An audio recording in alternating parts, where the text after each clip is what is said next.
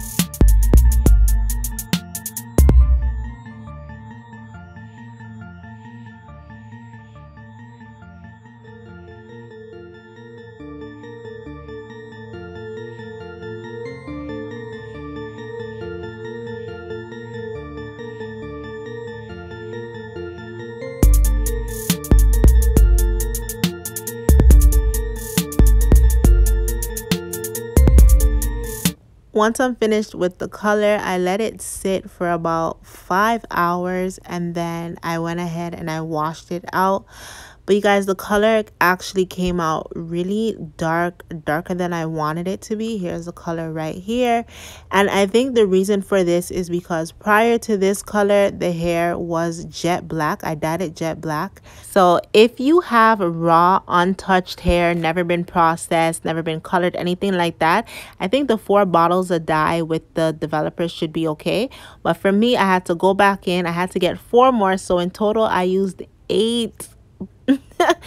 8, and I didn't record the whole process because, you know, I was just irritated. But this is how it turned out, you guys. Super pretty. So like I said before, I'm gonna say it again, I used this much because the hair was going from jet black. It wasn't in its natural state. So I'm gonna go ahead, straighten the hair.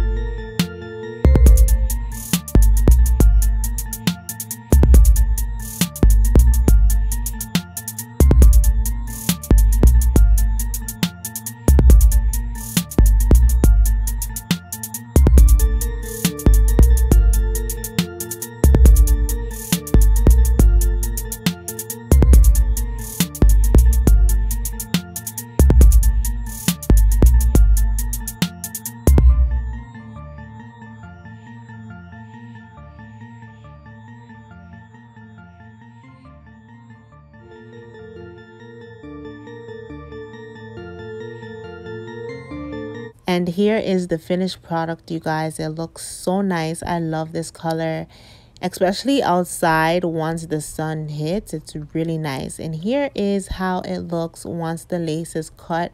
No filter on my client. But yeah, you guys, that's all for this video. Don't forget to like, comment, subscribe, and see you guys in the next one.